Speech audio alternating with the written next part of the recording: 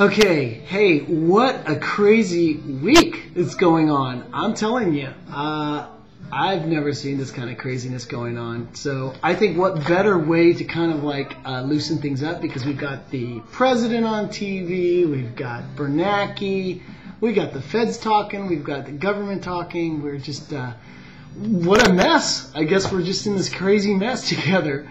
But on a lighter note, I was talking to the guys, John and Jesse, and we were chatting because it was like, hey, let's talk about some positive stuff. I mean, it's all about the energy. It's all about, it's all about the brotherly love that's going on here on the site. So one of the topics came up about, well, we're gonna make it to Oprah. That's right, we're gonna be on Oprah.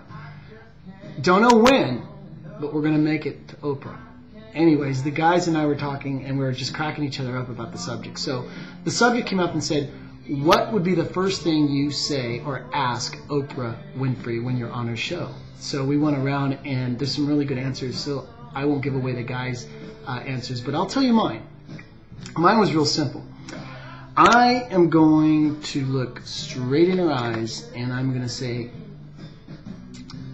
Oprah, if there were 3 things that I can say or do each and every day that would make you happy, feel loved, feel powerful, what would those 3 things be? Pretty fair question, don't you think? Just want to know what's inside a woman's mind. And if you can tell me those 3 magic things that I need to do each and every day to make a woman feel loved and happy, I want to know. And what better person to ask than Oprah Winfrey? So there's my questions. So let's see what the other guys say, and I hope you enjoy this segment.